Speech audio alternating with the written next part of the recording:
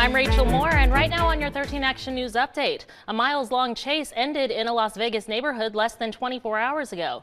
This is video sent to us by a viewer, Ricky Olbrich, who saw the chase unfold. Now, police finally arrested the man they say led them on this chase near Tenaya and Vegas Drive. The Nye County Sheriff's Office says they were called to help with the chase that started near Goldfield. That's more than 177 miles away.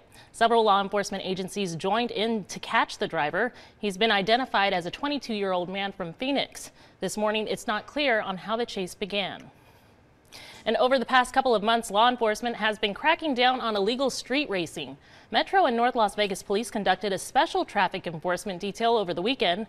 Police say they made 116 traffic stops for several violations, including DUI, probation violations, reckless driving, and running red lights. Justin.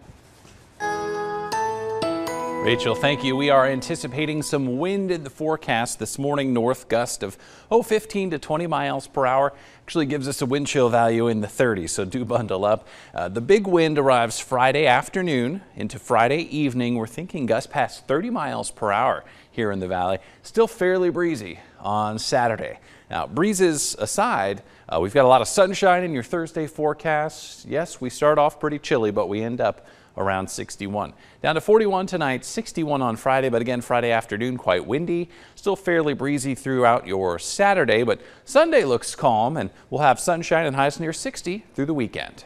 Justin, thank you. And that was your 13 Action News update. You can find more on our website at ktnv.com.